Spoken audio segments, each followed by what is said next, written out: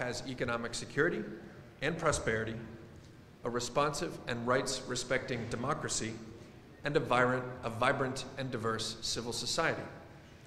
The U.S. commitment to international partnerships on cyber issues remains strong, and we emphasize working with allies and partners to build a defensible, resilient, rights-respecting, and safe digital ecosystem. To cite just one example, the consulate recently provided $1.4 million to install new Cisco labs at 3 polytechnic universities in the Iraqi Kurdistan region to ensure that the next generation of the IKR's IT professionals have access to secure and safe U.S. technology systems rather than relying on insecure software and hardware from less trusted vendors in the marketplace.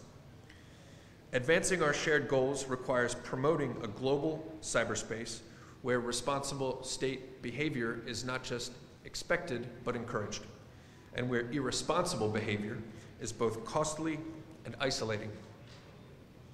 Malicious state-sponsored cyber activity that intentionally damages critical infrastructure or otherwise impairs the delivery of services to the public can have cascading domestic, regional, and global effects, pose an elevated risk of harm to population, and may lead to escalation and broader conflict.